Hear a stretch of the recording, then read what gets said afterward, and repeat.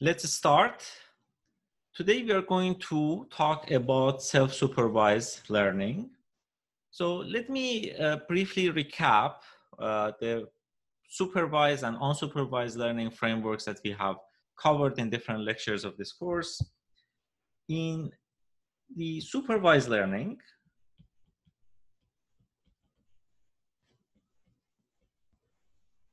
we are given a labeled data set. We are given xi's and yi's. Let's say we have m samples. These are labeled data sets that we have. And as we have discussed, labeling is expensive in different applications, sometimes impossible. Because of that, we also looked into unsupervised learning problems, where we don't have y's, we don't have labels, we only have x's. Okay, in supervised learning, the task was clear. So we are given some training samples, x's and y's. So we want to learn a function. And in the test time, we are given an x, and we want to use that function in order to predict a label. In unsupervised learning, we have a little bit more flexibility in defining the task that we are trying to solve. For example, we looked into generative modeling, where the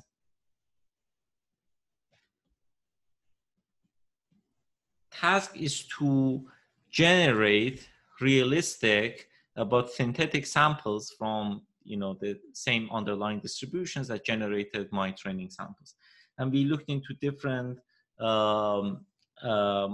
methods to deal with this problem, like GANs, variational autoencoders, flow-based models, etc. All right, so today's goal is a little bit different than either supervised and unsupervised learning. So in today's goal, we want to find powerful representations of different types of data.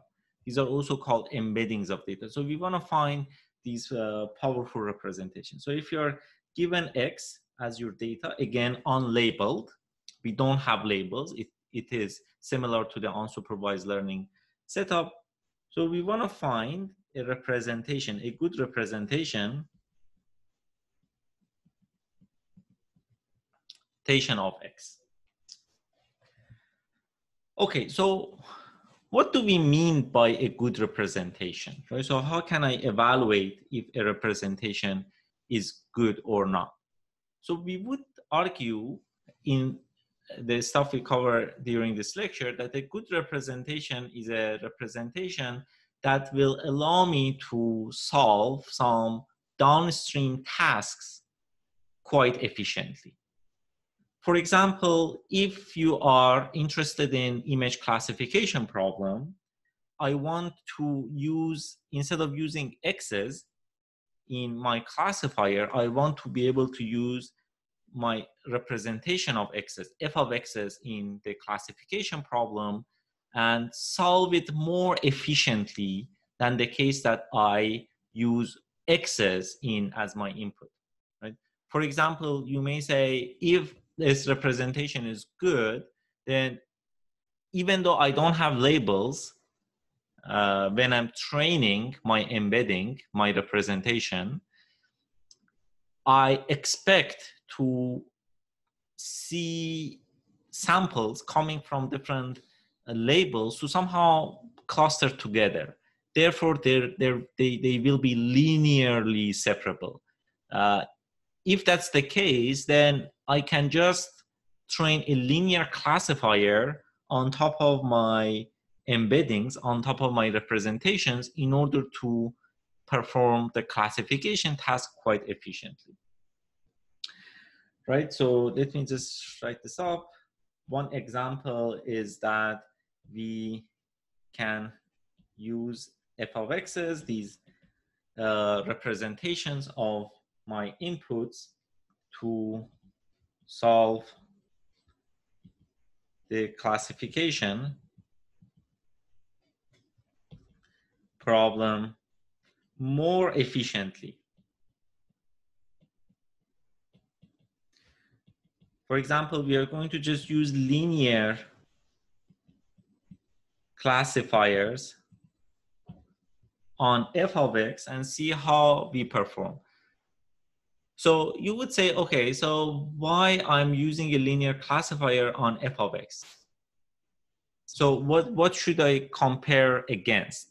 So yeah, so you can use linear classifier on x. It is not going to work well, especially on image data sets, because we know there are a lot of nonlinear dependencies among features in my data.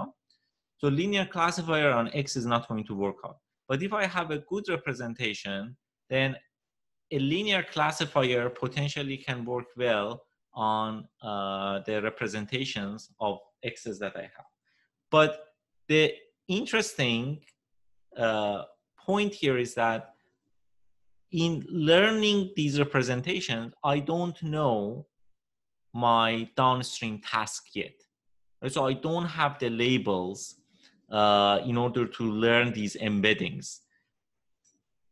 Of course, the two objectives that we are going to discuss, the downstream task, which is the classification task, and the task of learning these representations, they should be somehow related to each other. So you cannot, learn a representation on images and then let's say my downstream task is to use these representations to, I don't know, like predict the election results. So the tasks should be somehow related to each other, but a priori, we don't know the labels in order to learn these representations. So that's basically the kind of framework that we are going to be discussing today. So as I mentioned, the question here is that what are the relationships between the representation learning and the downstream task in order to make sure this whole framework is successful? In other words, what representations f of x would be suitable for a particular downstream task. Okay, so if you view this framework you can view this framework in two steps, right? So this is called the self-supervised learning framework.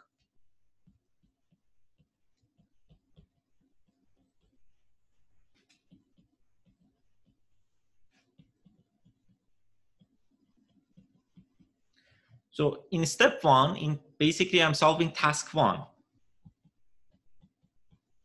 In task one, I want to find a good representation of my data from unlabeled data. Learn a good representation of data from, so this is very important, unlabeled samples. And usually unlabeled samples are much easier to collect than labeled samples. So we have a lot of data to deal with task one. So in task two, this is my downstream task. This is how I'm going to evaluate my embeddings, my representations. I'm going to use f of x, the representations of my samples, in a linear classification problem to see how I am doing. Use f of x, says, plus labels. So here I have labels, maybe few, not a lot of labels, but I would just write few labels to solve classification problem using linear models.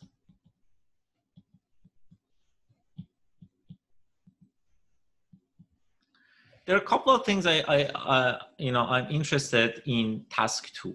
One is how many labeled samples I need using f of x's in order to solve this classification problem, and how well I'm going to do with a linear classifier on top of my f of x's compared to what? The gold standard here is to just use labeled samples from scratch. If I had those labeled samples, just train a neural network end-to-end and see what performances I can achieve in the classification, right? So even if I knew the task 2 ahead of time and I had the labels in the first part, so I can just train an end-to-end neural network in order to solve the classification problem.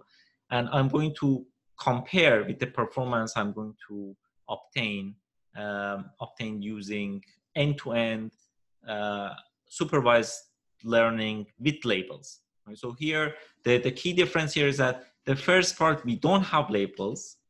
And in the second part, we actually may need very, very few samples, maybe 5 labeled samples per class. Right? So that's a possibility if we get a good representation f of x from x's. I see there's a question. Sai, go ahead. Hi, Professor. So my question is basically, you said few labels. I'm assuming it's a few short scenario where there are few labeled examples. But my main overarching question is, now that the field is moving towards end-to-end models where people are showing that training models end-to-end is better than training a feature extractor and a classifier, do you think task 2 is really important for evaluating self-supervised methods, or is getting an initialization method for downstream tasks like a better initialization method is more important? It's a better way to a better way to evaluate these methods. Good question. So I think what you are also alluding is, to see if we can get some good initializations for a certain task and maybe do like fine tuning based on that. So that's also related to meta learning. Hopefully we'll cover that next lecture if we finish stuff we cover today. But here, the idea is to obtain powerful data representations. And I would argue that, in fact, this is a very, very important problem because, sometimes you may have an end-to-end training for a particular task, but then at the end of the day, your other tasks may be slightly different than what your end-to-end training were. So then you have to, again, collect label data for the new task and run an expensive training process in order to train the model from scratch for a new task. Here, what we are arguing is that if you come up with these good representations, good embeddings for samples, then it will make solving the downstream task much easier, much more efficient. And that's one way to do it. Of course, there are other ways to deal with this problem. In fact, this problem using unlabeled plus some few labeled samples, it is a very classical problem of semi-supervised learning, right? So in semi-supervised learning, so it uses unlabeled samples plus some few labeled samples in order to solve a specific task. So the key difference between semi-supervised learning and self-supervised learning that I haven't described yet, I'm just giving the big picture, is that in semi-supervised learning, we ahead of time we knew what tasks we are going to deal with. But in self-supervised learning, in learning these embeddings, we actually don't know what the downstream task will be in order to learn appropriate embeddings and representations of the data. Okay, Sai, do you have follow-up questions, or your hand is being raised from the previous No, question? sorry, it was, yeah, it's from previous. Okay. All right, so that's like kind of like the big picture, but let me be a little bit more specific what we mean by self-supervised learning. Supervised learning. In self-supervised learning, we want to use structure in unlabeled data to create artificial supervised learning problems in order to learn them.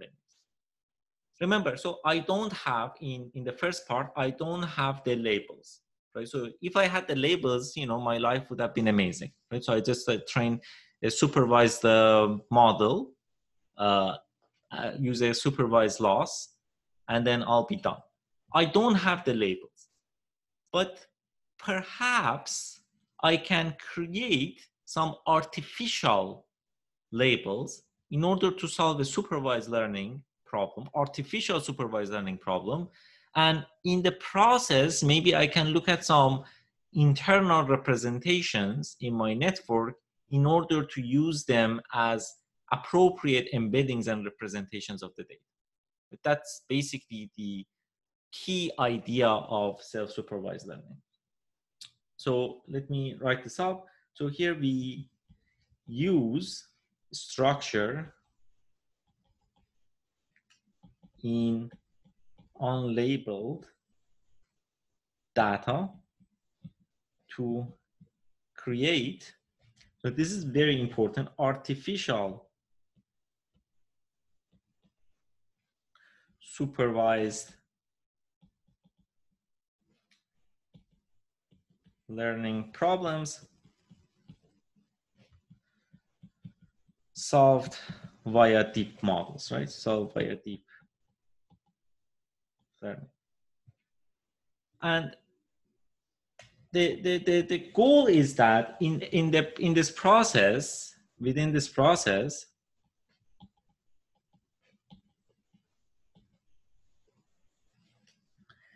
the learning method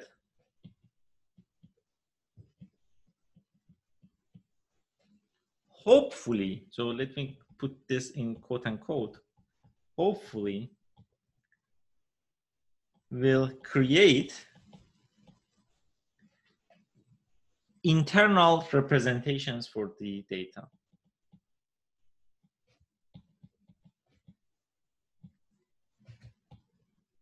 Data that we'll call f of x, or representation. And hopefully these representations will be useful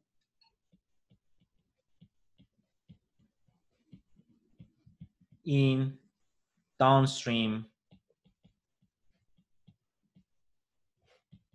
tasks that we have. So a lot of hopefully, you know, nothing, you know, rigorous at this point, a lot of hand wavy stuff.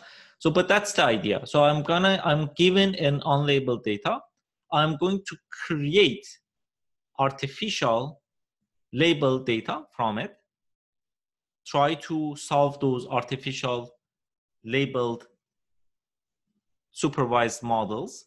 And then the model I'm learning in order to solve those problems, I'm going to look into those models and learn some representations from for the data as my f of x, and hopefully those representations will be good for some unknown downstream tasks like classification problem. So that's basically the big picture. Okay. So let's start with a very interesting and quite surprising observation for image embedding. I would just write surprising observation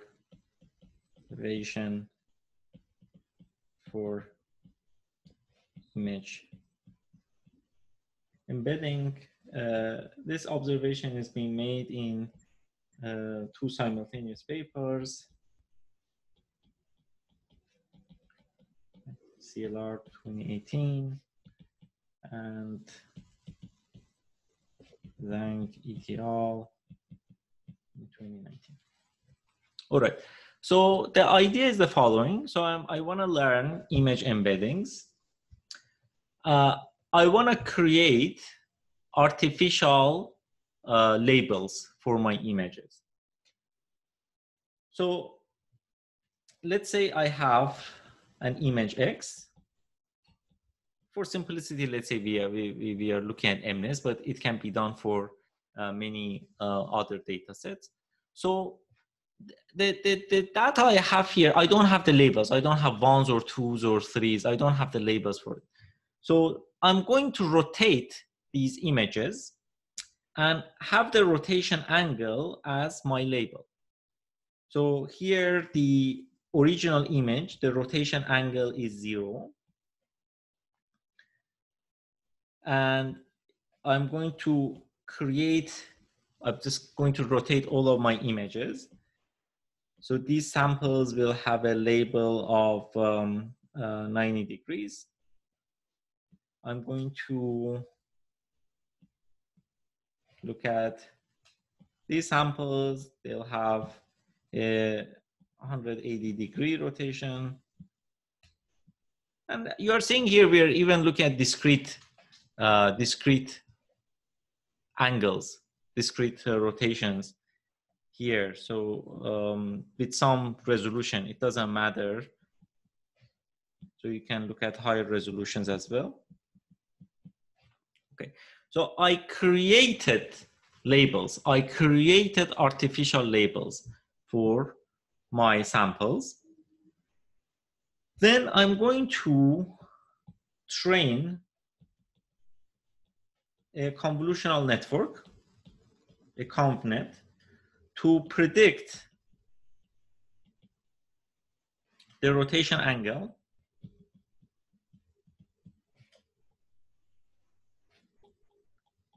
from images, from X's. So I have X, I'll have a convolution network. So this is a ConvNet. And then these are going to, let's say this is my soft plus layer, soft max layer. And at the end of the day, I'm going to have the labels. What are the labels here? Labels here are the rotation angles.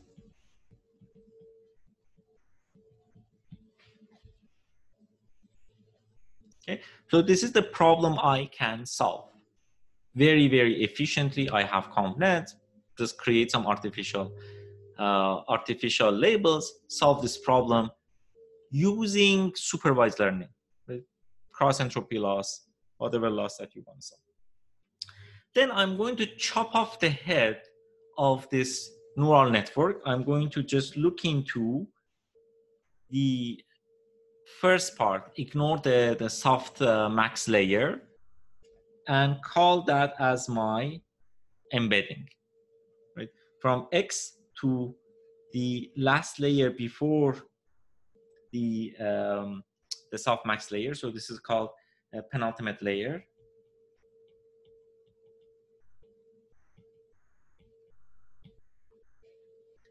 That's going to be my embedding. And this F is already being trained using a supervised loss, a cross entropy loss, to predict my angles. Okay. Do you think that f of x would be a good representation of images or not?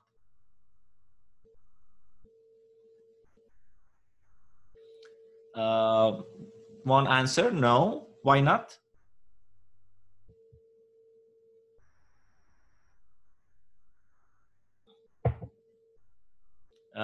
It says just rotation. Good point. So it's just rotation, right? So my network doesn't need to learn anything meaningful about images, anything about like, you know, the texture, the shapes.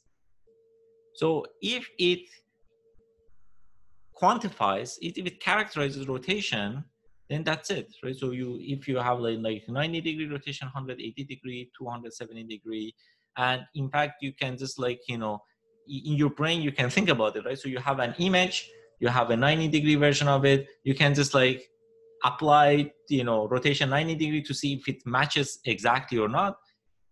If you apply, you know, 2 or 3 other types of rotations, and then define a loss function based on that, right?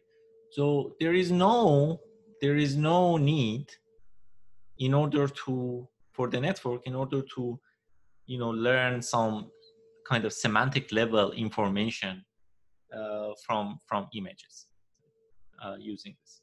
No need. Therefore, if I use these representations, I compute f of x's in a linear classification model to predict the labels. That's the task 2, to evaluate the quality of the embeddings. It shouldn't be good, right? So it should basically just have the rotation information of the images that has nothing to do with their labels, the actual labels based on like either, you know, 1s or 2s on MNIST or cats or dogs on ImageNet. Right? So using f of x's in a linear classification model surprisingly works amazingly well.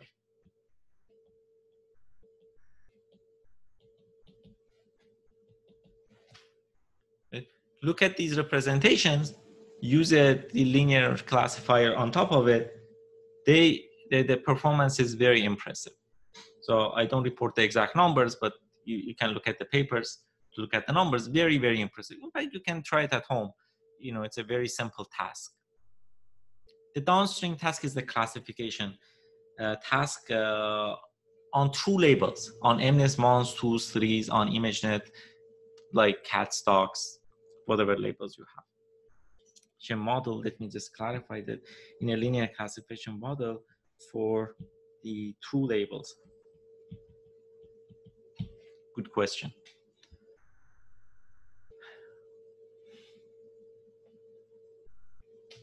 Okay, so what is going on here? Why should f of x, the embeddings, be a good representation for images, successful for the downstream classification task with respect to their true labels? Okay, so what are your thoughts? Samik, go ahead. Hi, Professor. What I feel here is that the convet can directly learn the 1s in 4 directions and 2s in 4 directions. Like the con maps, feature maps can directly learn the numbers separately, and that way this task works. But does it work in like more difficult images? It does work actually on ImageNet scale. Right, so, you know, the reason I didn't draw it ImageNet because, you know, I don't want to draw a cat. More difficult. It actually does work on, you know, more complex data sets like ImageNet and CFAR. Why do you think it should work? Because my network can just look at the rotations. If it characterizes rotations, then it doesn't have to look into the texture, into the semantic level information from images in order to provide any meaningful embeddings. Is it because of our optimization? Maybe. So I see there is a question also. Amir says, could this be due to the implicit bias of ConvNet filters? would a fully connected network perform just as good? There is another question or comment, because it has to focus on global structure. The answer is I don't know, right? So it's an open question to understand why in fact this works. There are some conjectures, as some of you mentioned. One conjecture is that ConvNet is a very particular way of predicting rotation labels from X's, so it is not able to characterize a rotation matrix, and therefore it tries to solve the problem in a different way. By maybe first learning some semantic information from images, and then trying to see what kind of rotations the images suffer, images have from our artificial labels. Yeah, but in general, this is still an open question, so it's a very intriguing question to think about. Gautami, go ahead. Soheil, I'm just thinking, since convolution nets are not rotation equivariant, maybe this is acting like some kind of regularization, and actually, what do you say? I mean, that could be the reason why this is working better than like normal model. Yeah, I bet ConvNet plays an important role.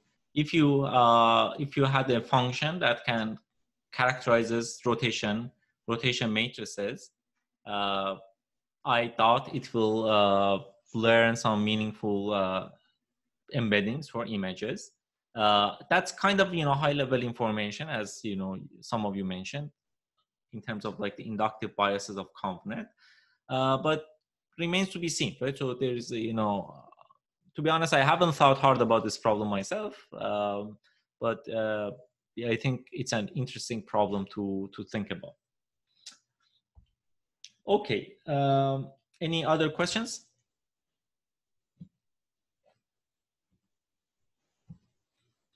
So that was just one example, just to explain what I mean by creating some artificial supervised learning models, learning representations, and then using these representations in a downstream time. So that's called self-supervised learning in general.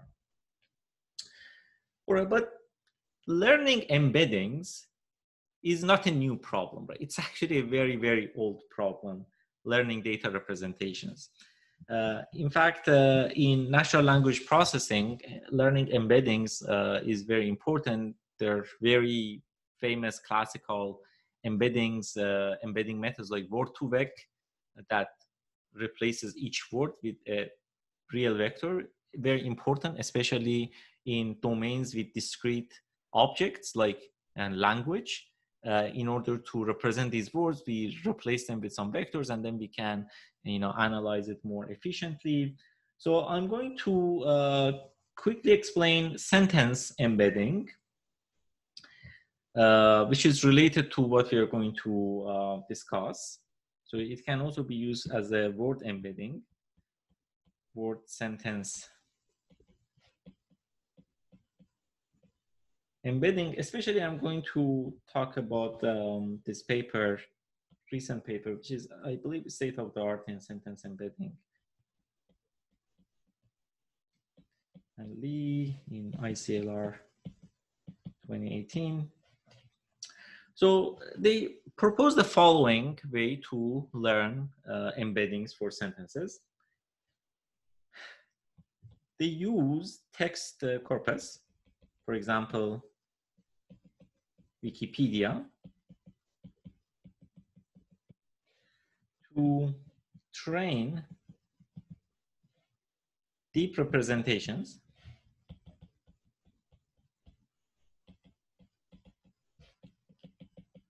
using the following optimization. So I'm going to look at adjacent sentences. Let's say X is one sentence that I want to find it is embedding. I'm going to look at it is adjacent sentence, X plus, these are adjacent sentences. And let's say X minus, it's a random sentence.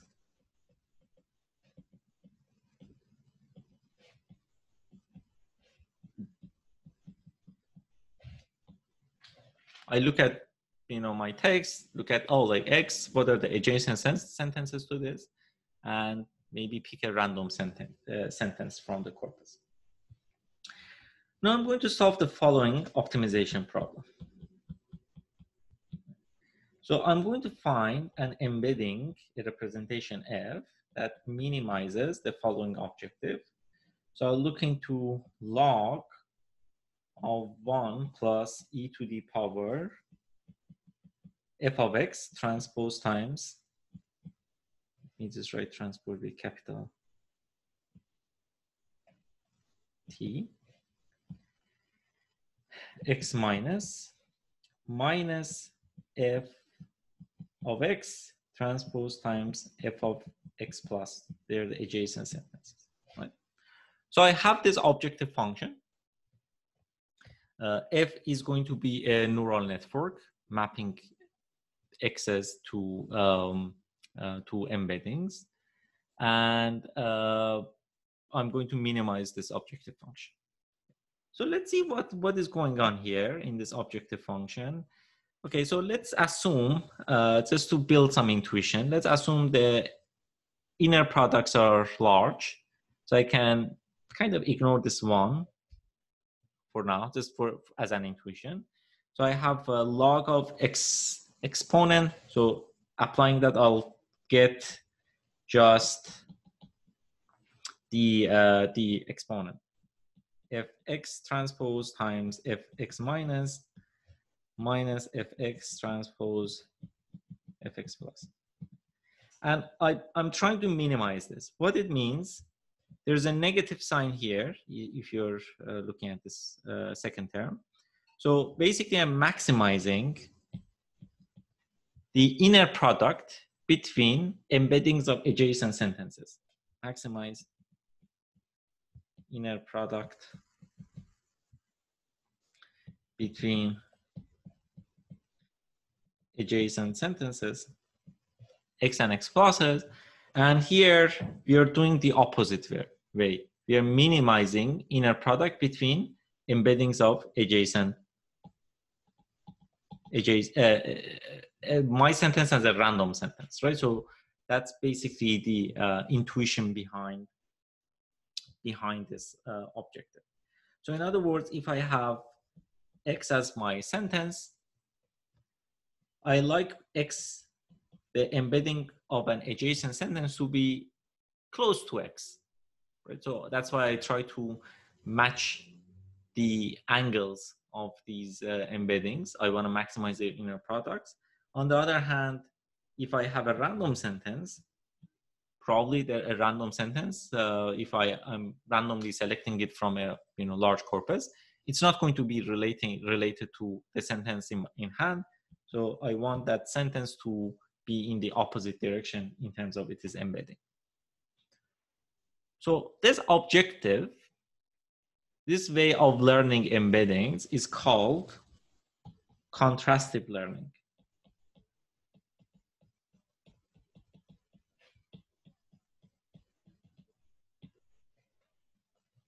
And this loss function, or some other related loss function with the same intuition, they are called contrastive loss functions. Okay, here again, remember, I do not have any labels. I do not, if these sentences are, they have positive annotations or not, right? So no labels of topics for these different sentences to see if they're related to each other or not. So here I'm just using the fact that sentences near to each other should be mapped, should be embedded to vectors that are closer to each other compared to random sentences. And that's the contrastive part. So we are maximizing similar embeddings while minimizing inner products between random embeddings. Okay. Let me pause and see if there are questions. Isn't it better to normalize the embeddings, or do we want to focus on the magnitude? Good question. There are many ways to define contrastive loss functions. In fact, you know, the one I'm going to describe that's basically state of the art for image embeddings. They use a normalized version of these FFs in order to define their similarities. But nevertheless, these are small implementation details in order to how to define similarities and you know, between similar samples and vice versa.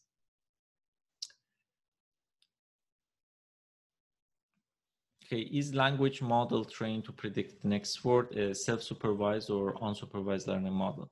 So here I'm just, you know, I'm not even looking at the follow-up task, right? So here I'm looking at finding embeddings that are good for a variety of tasks, and then later on you you will see that maybe you can use these embeddings in order to perhaps fill out you know, some missing words or missing sentences in your you know, paragraph or in your sentence, and you know, that would come from your contrastive learning or embeddings that you're learning from your words and sentences. Okay, so this approach actually has an impressive performance. It basically captures human notions of similarities between sentences. Let me give some examples from the paper. Basically, sentence embeddings capture human notion of similarities. Let's say if I have a sentence saying the tiger rules this jungle, it happens to be similar using the embeddings that they have learned to a lion hunts in a forest.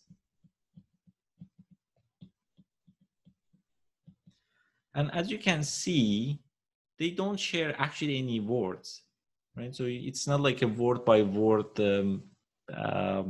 similarity of these sentences. So it kind of shows these embeddings learned by contrastive learning can actually be extremely powerful in learning with representations of complex data sets. So the key question then is that can we use similar loss function like contrastive learning for images? That's like one of the main applications that we are going to look into in terms of, you know, image classifications and some other downstream tasks.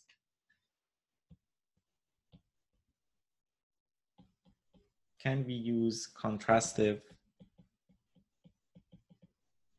learning to obtain powerful data representation for images? Okay. So what do we need in order to use contrastive learning in order to accomplish this task? So we need pairs of similar images and maybe pairs of dissimilar images.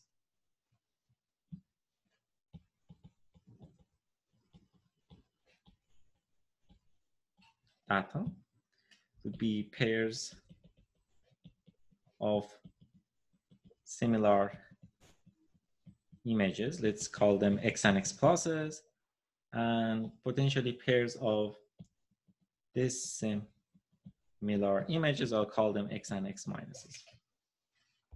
And I want to learn an embedding of images going from X to f of X. what would be our evaluation metric? I'm going to, as I mentioned before, I'm going to use a linear classifier on top of f of x to see how I'm doing in a downstream classification task, to see if these representations I am learning without having any labels, are they linearly separable in terms of intrinsic labeling of my data. So that's basically the question that we want to answer. So first, I'm going to talk about some practical methods in order to deal with this problem.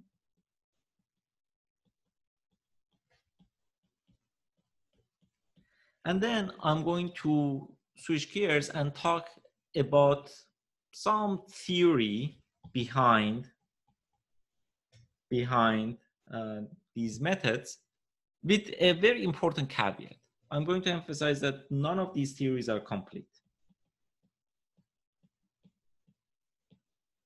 So this is a very ongoing and active area of research. So there are some efforts to explain at least partially what is going on, but they are not complete. And that's why first I'm going to talk about some practical methods, practical ways of dealing with this problem, and then look into some of the theoretical results. And in fact, that would make it easier to compare the assumptions that the theory makes in order to deal with this problem with the way we do it in practice.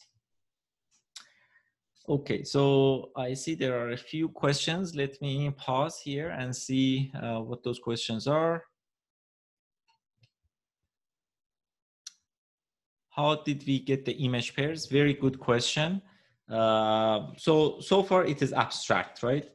What are these image pairs that we have here, similar and dissimilar? So that will be clarified when I explain how these methods work.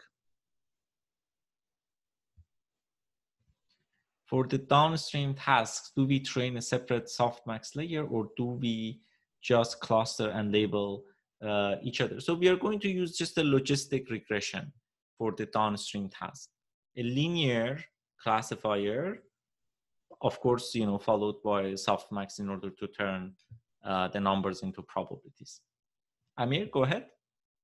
My question is general about this learning setting. So assume that, like, if A is similar to another point, say B, and B is similar to C, but A is dissimilar to C, which is very, very realistic. Say it again. So A is similar to B, and B is similar to C, but A is not similar to C. So we can't make transitive assumption here. Does this learning setting sort of provide? I think the underlying assumption is that it should be transitive, right? Yes. That's an excellent point. So this way of learning, if you just look at pairwise similarities and dissimilarities, we won't be able to capture structures like this, like A is similar to B, B is similar to C, but A and C, they're dissimilar. So we need to have like some sort of transitivity of similarities. On images, sentences, words, usually we do have that, right? So let's say if you are considering similar images with the same label, right? So all cats are similar, of course not, but like let's say all cats are similar. So cat 1 and cat A and cat B, they're similar. Cat B and cat C are similar. So cat A and C, they are similar to each other, right? But if you have some more complex similarity and dissimilarity relationships, that may actually not be the case. And in that case, the pairwise contrastive losses won't work. You can think a little bit about, I'm not sure in the literature people have considered, but you can think about higher order contrastive losses as well. That looks into not only pairwise similarities, but like similarities within a group. And those are some possibilities in those cases, but we are not going to consider those cases within this lecture. Okay, thank you. Good. Right, so there's another question that would be,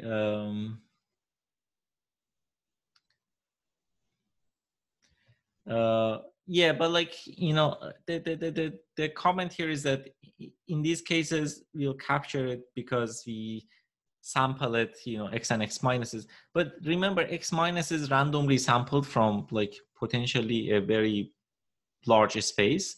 So the chance that we'll be able to sample these very fine structures, similarity and dissimilarity structures, would be very, very low.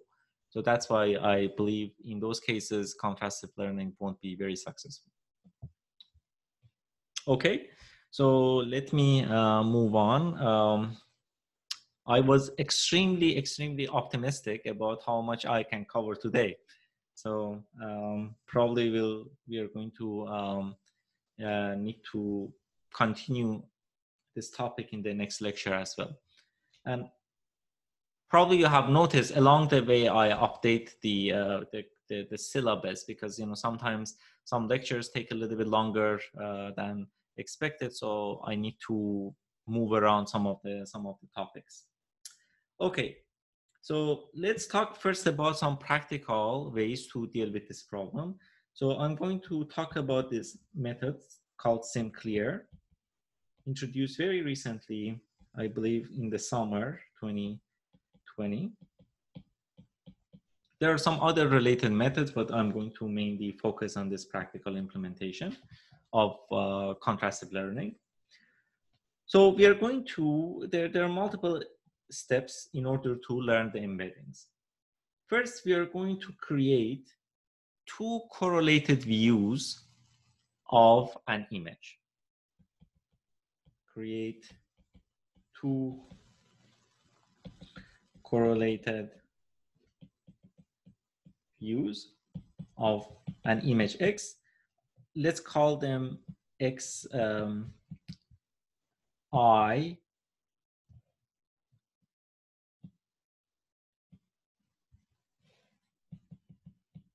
and XJ. So these are two correlated views from this image. How are we going to create these correlated views? We're going to use data augmentations.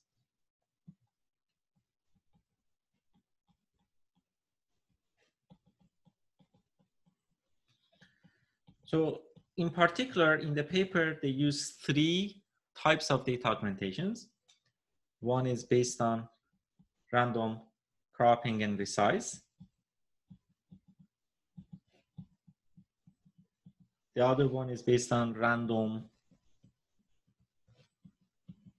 color distortion. And the third one is based on random Gaussian blur. Just add a Gaussian noise to the image. So pick one of these families, maybe it's a Gaussian blur, and create two correlated views, maybe two Gaussian noisy version of the image with, you know, different noise realizations. So let's call them, so this is X. Basically sample from your augmentation represented by T, create Xi tilde, and make another sample from the augmentation that you have, call it Xj tilde. So these are multiple views of the same image, but potentially with some noise involved in each of them. So in the second step, we are going to use a base encoder in order to map these X's into some embedding space. Use encoder, base encoder F.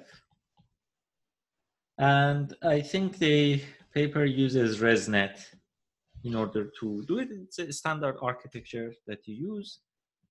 Basically map X's to your embeddings.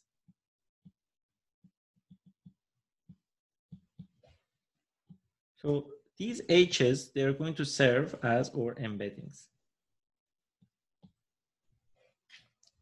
Okay, so one novelty this paper has, and they show it actually helps in terms of the performance of their self-supervised approach is to add additional nonlinear projection head on top of these embeddings before looking at the similarities between embeddings. Remember, in the sentence embedding that we discussed, so these fx's, they're your h's, right? So these are embedding.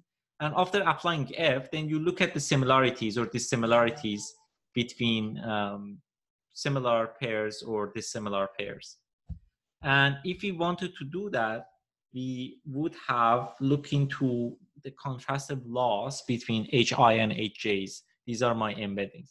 But what they're arguing is that apply another function, g,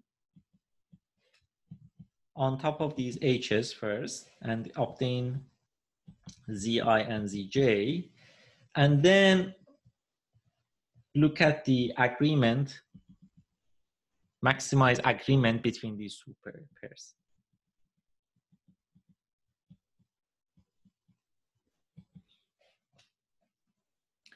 So the third step is basically a projection head G. It is implemented using a one hidden layer NLP.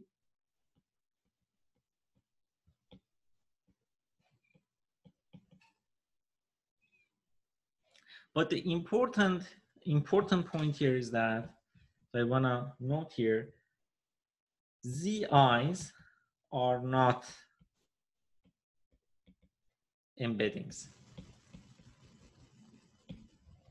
They're going to use HIs are the embeddings. In other words, at the end of the day, this G function is going to be thrown away in mapping X's to their embeddings. So I'll, in the paper, they explain in a hand-wavy fashion why this is helpful. So I'll talk about that in a bit. But let me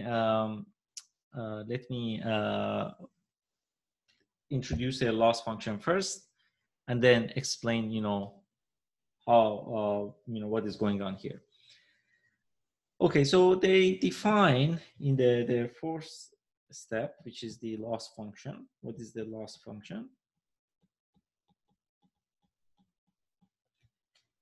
They define a similarity metric between ZIs and ZJs, and that's just a cosine similarity. Similarity between ZI and ZJ is ZI transpose GJ divided by their norms. And this is related to one of the questions asking, why don't we normalize it? Yes, they normalize it here. It's also kind of called cosine similarity. Okay, so in the learning process, we are going to randomly select n samples from our data, x1 to xn, and add their augmentations.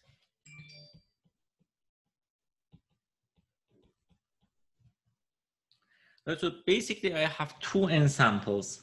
I have x1 and an augmented version of x1, x2 an augmented version of x2, xn an augmented version of xn.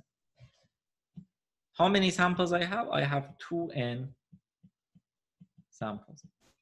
And here it addresses one question I think Gautami asked, how we compute similar images. That's basically it, right? X and X pluses, they are going to be considered similar pairs. And this similar pairs, so I'm just going to randomly select one from these 2n samples. Okay, so next I'm going to compute a similarity matrix between all of these samples that I have. Compute the similarity matrix. So the similarity matrix is 2n by 2n, looking at similarities between each pairs of samples in this artificial data set that we are crafting. And so the 2n data sets that we are crafting. Okay, so that's my S. And I'm going to order it by first putting x1, then first putting x1 plus, then x2, x2 plus, xn, xn plus. Okay, it's a 2n by 2n. So each value here is Sij, which is you look at the similarities and look at just the exponential version of it. It's just the transformation, similarity between Zi and Zj. Okay, so let's understand this matrix a little bit better. So what are the diagonal elements? I have some diagonal elements, right? So similarity between Zi and Zi. So this is going to be 1, right? But I'm looking at the exponent of that, right? So it's going to be E.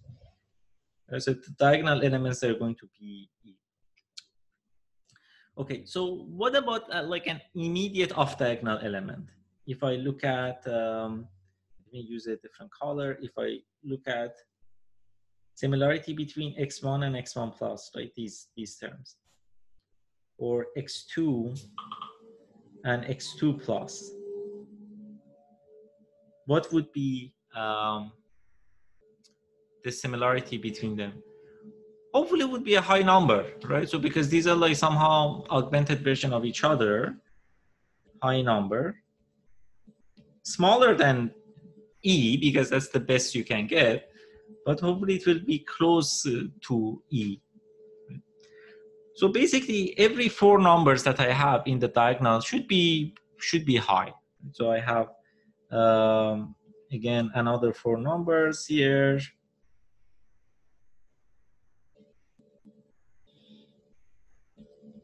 So all of them should be, roughly speaking, high. So what about off diagonal elements? Let's say I pick an element here. So do I expect the similarity to be high or low? Low, right? So these are random samples, so I want the similarity to be low. So if you like just step back and look at this matrix, you should see that basically the diagonal elements are quite high, or immediate off diagonal elements are quite high, and the rest they're going to be low. And in that case, I'll have a good embedding. I'll have a good similarity matrix. So in order to capture it, what they do is to define a loss function. So for each row, so look at each row, row I. So they define the following loss function: minus log of similarity that you get between I and J, divide by the sum of similarities you see in that row, except that the diagonal element, that it is basically k is equal to I. So I'm going to look at k not equal to I, look at the sum of the all elements I receive, and I and J, they're consecutive. So these are like positive pairs. It's going to be clear in the next line. So my overall loss function is going to be just average of the losses ij between my positive pairs. Note that it is not symmetric, right? Because I'm just normalizing based on some of the rows. So if you are looking at x1 and x1 plus, the sum of the rows can be different. So what they're doing, they're taking the average between samples 2k minus 1 and 2k, and 2k and 2k minus 1. So it is not symmetric.